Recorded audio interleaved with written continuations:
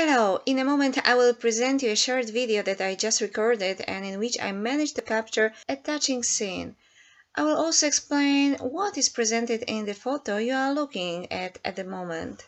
But first, a few words of introduction. Many people try to flatter themselves, claiming their uniqueness and special preference of the Homo sapiens species by God himself. They argue that animals are driven only by instincts, thus comparing them to programmed, unconscious and deprived of free will robots, while man is allegedly guided by higher values such as love, justice, compassion. When a man manages to capture the moments in which animals show heroism, for example in case of a rat mom who, while saving her children from a burning building, ultimately dies in flames, or in the case of numerous documented cases in which the animal mother, who didn't leave the disabled child, herself died hunger because her priority was to feed her babies. There are also many cases of great empathy and care for representatives of other species, such as the famous example of a lioness defending a wounded fox. However, people necessarily desire to attribute these behaviors to some instincts. They try to explain them with a natural maternal instinct.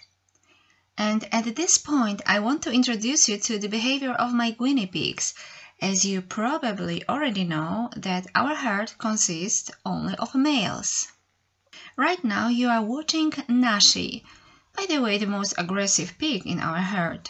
He is keeping vigil and showing affection to the oldest and ailing piggy named Rufi.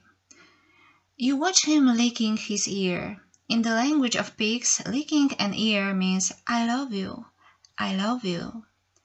It is a constant behavior of pigs, always meaning a declaration of love.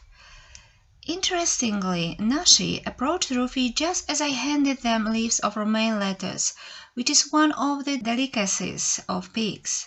While the neighboring pigs rushed on their leaves, Nashi left his and first came to Rufi to check if he was eating and to show him some affection. Only after some time did he start eating.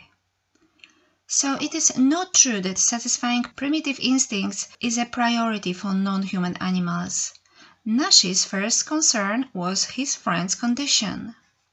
Moreover, all the pigs, when I led them near Rufi, immediately after assessing his condition, lie down next to him and show him affection. Now you see another piggy trying to cuddle with him when Rufi is taken out of his cage for feeding. And a few more words about Rufi. Not so long time ago he was assisting another sick pig for long months until he died. Himself he was a very strong, big, almost 1.5 kilos, dominant and healthy male. He is not young anymore because he is already 5 years old. However, his health began to decline only when his friend passed away from this world. Guinea pigs are famous for the fact that when one dies, the other immediately falls ill and is headed to death.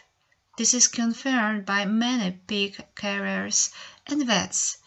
So far, a healthy pig suddenly stops eating and develops even the strangest symptoms and diseases, including cancer. After his friend had died, Luffy lost half of his weight. And I believe that he survived only because, apart from the friend he lost, he also loves the other pigs in the herd.